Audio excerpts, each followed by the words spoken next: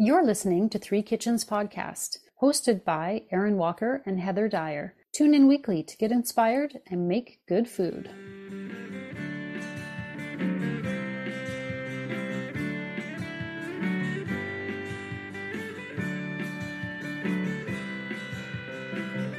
Recording in progress. I had one of those moments when I logged into Zoom where I did not know the code. Right. I had to sit here and my computer took a while to even remember how to open Zoom. I could tell it was like, what? It's been a little while. Oh, all right. Welcome everybody to Three Kitchens Podcast. I'm Heather. Hi, Heather. I'm Aaron. Hi, Aaron. Nice to meet you. Nice to meet you. Well, it's been a little while since we recorded, so it might feel new. Yeah, we did all those pre-recordings for summer. Yep. And so we have had a little break, which is really nice. Yeah, and we've been taking some time off and going places and doing things. It's been really nice. Summer is a good time. It is. And it's so short here that we really try to pack it all in. Yeah. Which can be exhausting too. We pretty much hit September burnt right out. And then we have to put the kids into school and get their gears going. And then we take that month to recover. Although I had my children in September, which was terribly planned on the retrospect. But September is too many things happening. You're acting as though you can plan when you have children. I know. You don't get to plan these things. That doesn't happen. Nope. Well, speaking of summer vacation, I just got back from one. We were just talking about it. I went to the Okanagan, which for our listeners in other places is the interior of British Columbia, which is the westernmost province of Canada. And once you get past the Rockies, heading west, it's this beautiful valley of lakes and vineyards and orchards. And the summer is just all about fruit and swimming and hanging out in the sun. And it was really beautiful. And of course, I had to pick up some fruit. I didn't bring back a lot. I had visions before I left. I'm like, oh, you know how you think you're going to get a case of this or a flat of that? And and then I thought, let's be realistic here. What am I really going to want to deal with? Because you bring that home and you're like, oh no, what am I going to do with this? I had a girlfriend in university, and she would go out to the Okanagan and she would bring back cases of peaches, cherries, wine, all of it. The back of her vehicle, this was pre-kids, was just loaded to the top, and she would spend forever doing all the canning and drinking all the wine and just living her best life.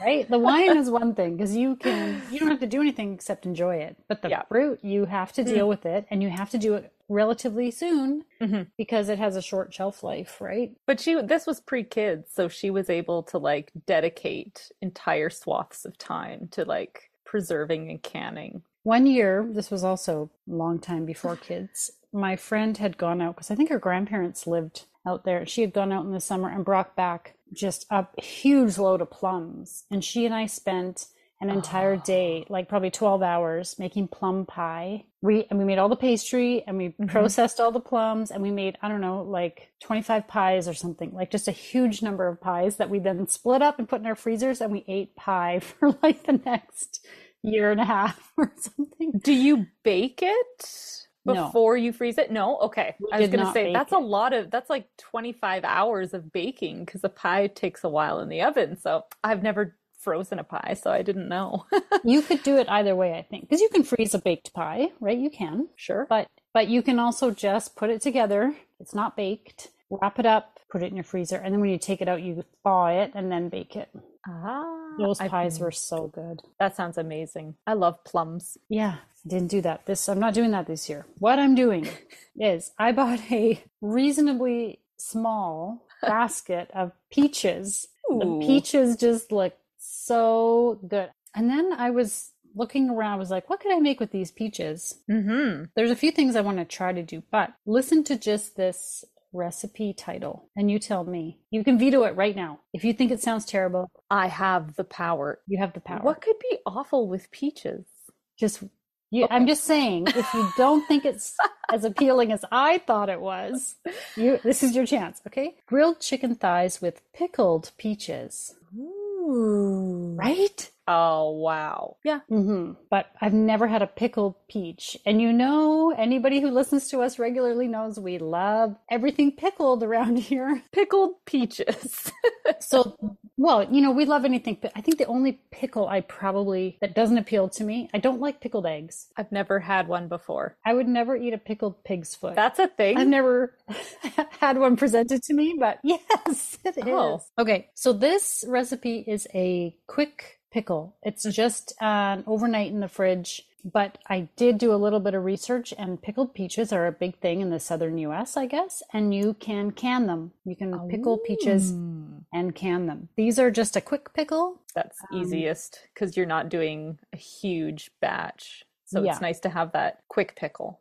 And if we decide we love this pickled peach, maybe then in the future we could do that, right? So this brine is vinegar, sugar, lemongrass, ginger, peppercorn, allspice berries, cloves, and cinnamon. Wow. I know. It sounds so good. Oh, I think my brain might explode tasting this. I'm trying to put this all together in my mouth and it's like, cannot process.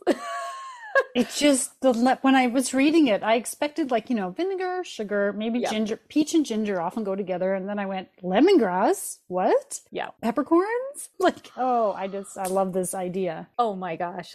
I'm so on board. I would veto this. I didn't expect you would. I want you to know you have the option. Okay. So we're gonna brine those overnight. Okay. Then they're going to come out of the brine and they'll be grilled just to kind of char them a little bit. And they'll go with the salad and the chicken. And you use that brine as your salad dressing. Oh, wow. I know, it sounds... Sorry, you're just like... My brain is still processing. I'm just like, what? Okay, and the chicken. Okay, the chicken, you're going to do skin on, because you're going to grill this and want a nice skin on there. Chicken thighs, marinated in sorghum syrup and salt. So sorghum syrup is new to me. I don't know that I was familiar with it. I looked it up and apparently it is similar to molasses, but it's processed differently. So okay, I'm going to try to find it, but if I can't, I have done a little bit of Googling and I'm told you could substitute equal amounts of a different syrup, corn syrup, molasses, maple syrup, or honey. So I have options if I can't find it. So you're going to let your chicken sit in the syrup and salt overnight. Then the next day, you're going to toss it with a vinaigrette that is oil, vinegar, garlic, fresh parsley, basil, and tarragon, and some pepper. And that's all going to be grilled. So you've grilled your chicken, you grill your peaches quick so they get a little char on the outside. You're going to toss some arugula with that peach brine, and there's your dish.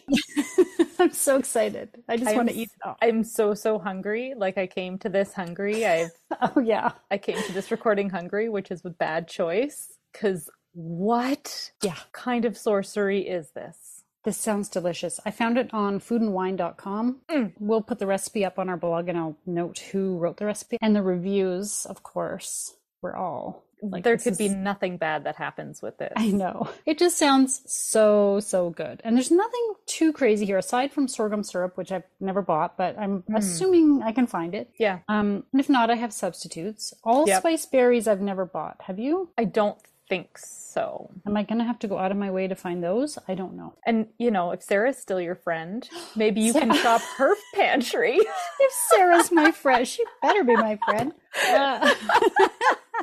You're right. I'll have to see if she's got allspice berries. Our old co-host who has all the spices. Sarah's spice cabinet. Well, she buys them in big amounts and then has way more than she needs. Well, I could buy this small bag for $5 or the gigantic one for $7. Of course you're going to buy the gigantic one. Well, and don't you find that spices are often cheaper if you go to the international aisle at the store? Yes. And they are big bags of it. There's huge bags of peppercorn for half the price of the small jar of peppercorns. I know. That's a tip for all of you out there. Go check if your store has an international aisle. They will probably have every spice, the seeds instead of ground. If you want to grind it yourself, you can often find the seeds. Oh. Hey, do you have tarragon, parsley, or basil still in your garden? I got basil and tarragon.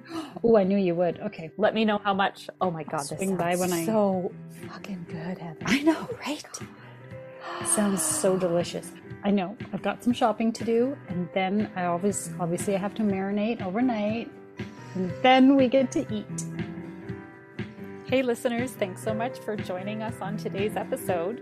As we talk about this pickled peach, it brings to mind the blackberry and lemon shrub that Heather made last season as a cocktail drinking vinegar. Now, I know this sounds a little bit strange, but if you've never had a drinking vinegar before, you've got to give this a try. Go back and search for our blackberry lemon shrub cocktail. It's really easy to make. It just takes blackberries, lemons, sugar, and cider vinegar. It'll add an unbelievable, refreshing zing to your favorite cocktail, or it's great just with some sparkling water. Tell us if you enjoy a shrub, and enjoy the rest of this episode.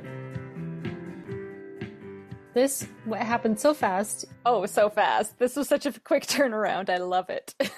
I found a recipe. I'm going to make it. Do you want it? Yeah, okay. So we record part 1, and then today I made it. I delivered for lunch, and it is now 2:30 in the afternoon, and we're back. That has to say something, right? That it turned around that fast, and here we are ready to talk about it again. Quick, easy to make, and delicious. And we're excited to talk about it. I wouldn't be like chomping at the bit to be like, let's get back and talk about this terrible meal. Exactly. Well, that's the other good thing about doing it so quick is that I remember because I just made it.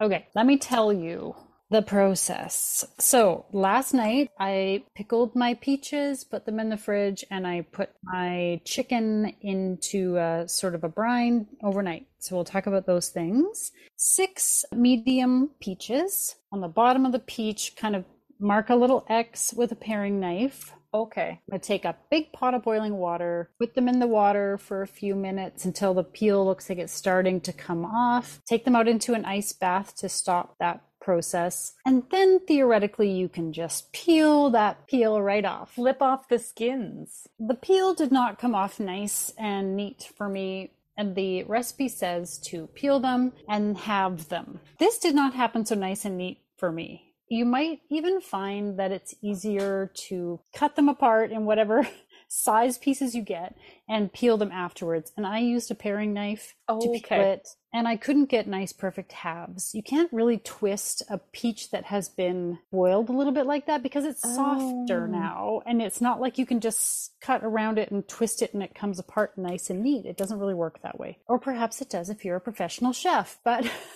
Not in my home kitchen. I struggle with that even with tomatoes. I know. They don't always come nice and neat. And anyway, the main thing you want is pieces of peach big enough to grill, because you're going to be putting these on the grill. You just want them big enough that they don't fall through the grate of your grill. So don't worry about what they look like, what size the pieces are. Just get it off the pit, peeled, and then you're going to, in that same pot, you can mix up your pickling liquid. So discard your water and then put in, you're going to do white vinegar, sugar, 1 stalk of lemongrass, just that inner bulb. Oh, yeah, right. So you peel it till you get just the inner bulb and you slice it up. 1 inch of fresh ginger peeled and sliced. Whole black peppercorns. If you can find allspice berries, you want 5 of those. I did not. I used a teaspoon, I will double check, half a teaspoon of allspice, 2 whole cloves, and approximately 3-inch long cinnamon stick. That you're going to bring to a boil on the stove and let it boil until your sugar has fully dissolved. Then take it off the heat. Let it cool a little bit. It doesn't need to be cooled all the way, but cool it a little bit and then pour it over your peaches in a bowl. Let it cool now on the countertop. Cover it and put it in the fridge overnight. That's going to be your pickled peaches. Wow. This is still the night before. You're going to put in a large bowl 8 cups of water and 1 tablespoon of syrup. I did not find the sorghum syrup. Right. I used honey instead. But you could use honey, maple syrup, molasses, whatever you've got. Don't go out of your way. You only need a tablespoon of it. Yeah. And 2 tablespoons of salt. Whisk that up, put it with your chicken, again, cover it up, put it in the fridge overnight.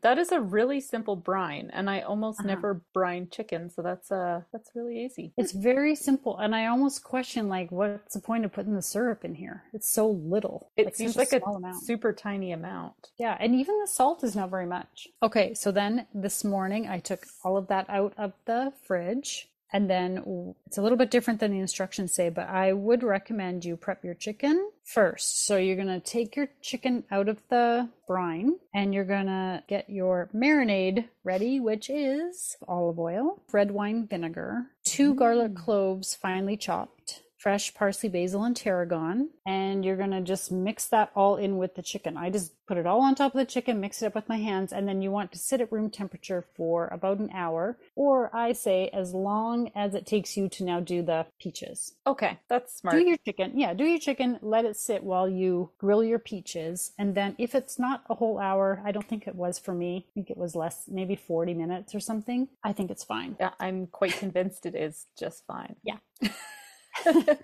I think so too. Okay, so for the peaches, turn on your barbecue to like a medium heat and brush some oil on the grate. Take your peaches out of the brine, but keep that pickling liquid. Yeah. It's very important and very delicious, so do not toss that out. Keep it. Grill your peaches over medium heat until lightly charred, 4 to 5 minutes, the recipe says. So I aired on the low side. I didn't want to like burn them. So I didn't get a ton of char on my peaches, but I also had a lot of small pieces and I didn't want them to get too soft or to fall between or get stuck. Yeah. So I say it doesn't matter. As long as you're getting a little bit of a grill on them and warm them up, I think you're good. Don't fuss too much about it. I even think if you didn't grill them, okay. Just like that. Just like that. Taste that peach. When you take it out of the liquid, taste it and you'll see what I mean. I don't know that grilling made any difference to it. I'm sure it just warms it up. Yeah, just kind of, and it makes it look kind of pretty if you do get a little grill mark on it. And taste that liquid. It's like so good, so good. As you talked about that brine, I was like, can I go get it out of the fridge and get my spoon? Because I want to sit here and sip it. I want to just sip it. It's a lot like a shrub, like a drinking vinegar. Mm-hmm. You could just throw some sparkling water in there and you've got a nice cocktail. I might just do that later. Why not? Okay, so now your peaches have been grilled. You're going to take them off, just set them aside and go back to your chicken. Keep it on medium heat. The recipe says moderate. I don't really know. I assume that means medium. So it's kind of what I did. I think my grill was around like the 400 degree mark. Yeah. And I put them first on that top little grill, not directly above the heat, because they have all that herb and the vinegar and oil. Right. They're drippy. They're very drippy. And I was afraid if I put them directly on the grill at the bottom, it would just whoosh, like flare up. Yeah. Oh, that's a good idea. So I started on the top, skin down, and it did still flare up, even putting them up there because they're so drippy with all that good stuff on there. So I put them up there till it calmed down, and then I moved them to the lower grill on the barbecue.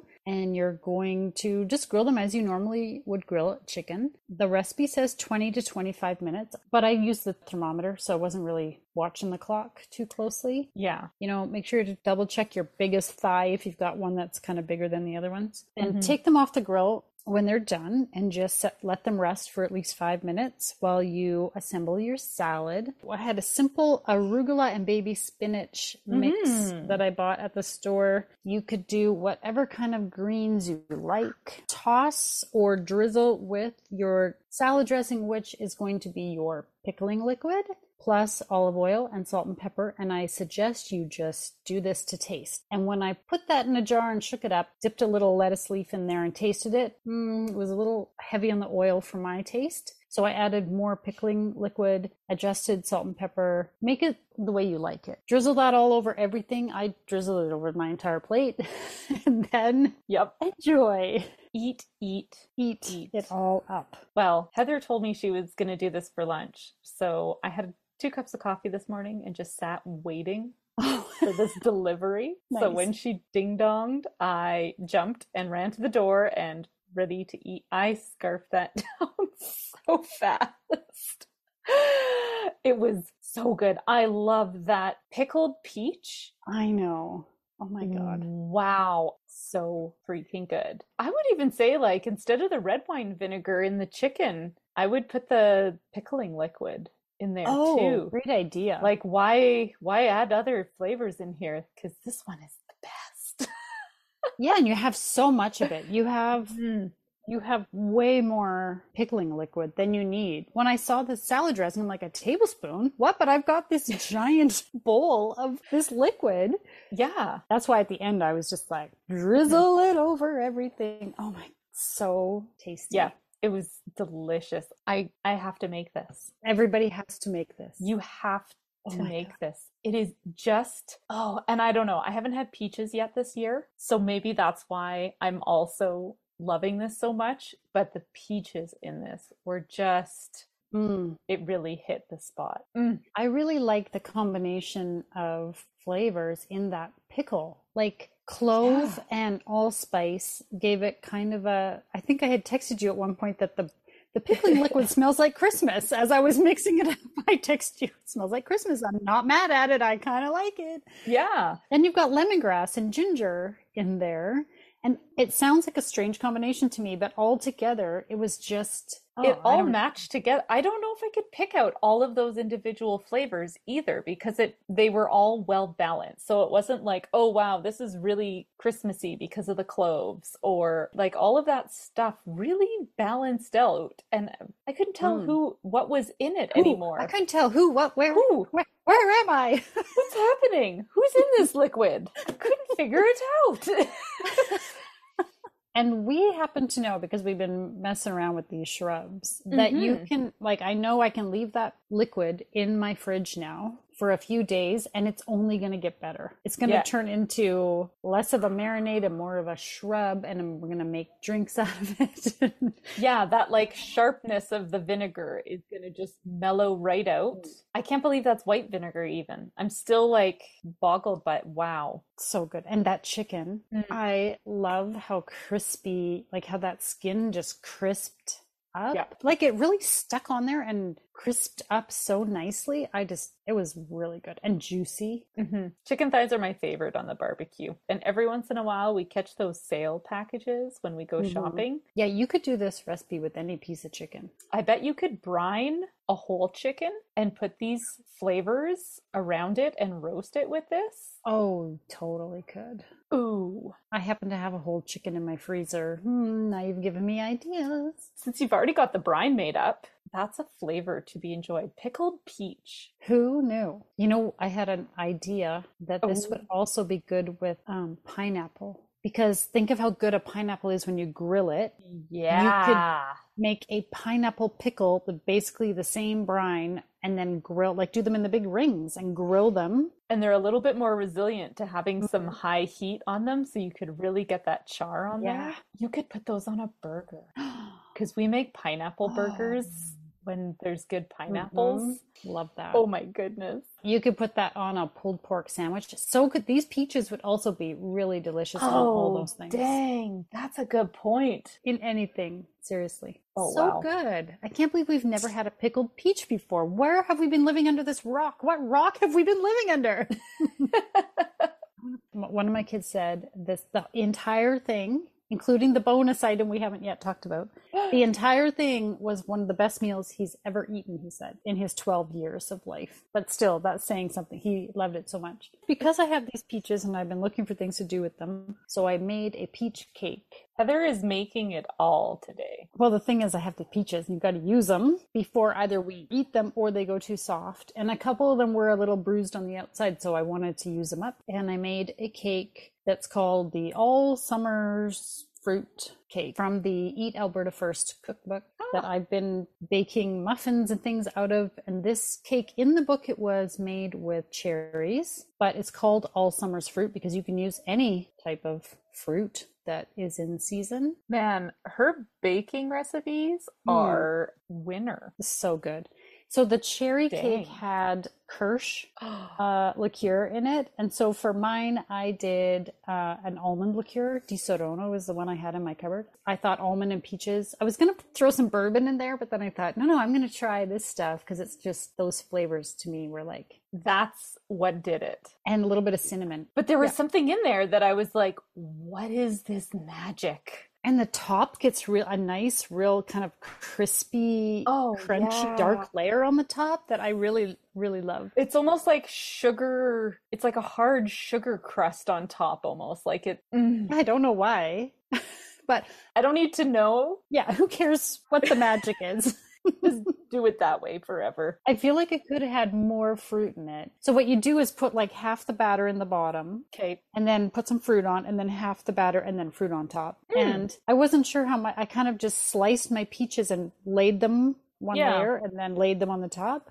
You almost could have just chopped up those peaches and mixed it right into that cake, in my opinion. It might have changed the texture or the finish of the cake because Might I have. know I have done that before with making just simple muffins and being like, oh, I'm going to double the fruit. And then you're like, oh, nothing really cooked well because it was too moist Oh, that from kind of, yeah. all the fruit. So I would say your fruit balance in there, while the peaches were delicious and I could eat nothing but peaches for days now, I think the balance was really good because the cake turned out so fluffy and so perfect. And it was like the perfect surprise to have with my lunch. My one little guy came to see and was like, "Ooh, what's in this?" And as you left, I was like, "No, I'm not sharing with you." And he's like opening up the boxes as I started to put them down. I was like, "No, go away. Get your own, Heather."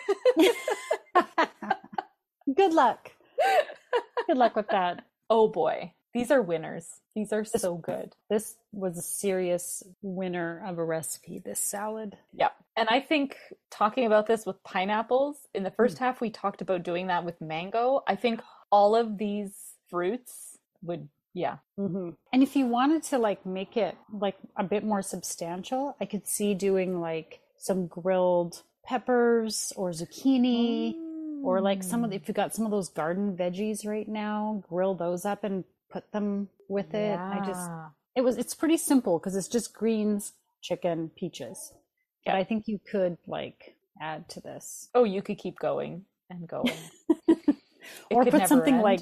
like quinoa or what was that other grain that we had with a salad? The farro. Farro. Yeah, that would be I really good. really liked that. That was delicious. Or even would be like put some like nuts and cheese in there. Just make that your like lunch for the day. We can't control ourselves. These peaches are fucking amazing. Go for it.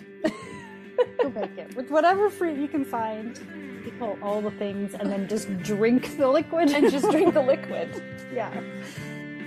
And now for the fine print. Join us over on the socials, Facebook, Instagram, YouTube, and on our website, threekitchenspodcast.com. Remember, when you like, follow, subscribe, and review, it helps more people find us. Thank you so much for listening. I'll give you a heads up so you can like be hungry when it arrives.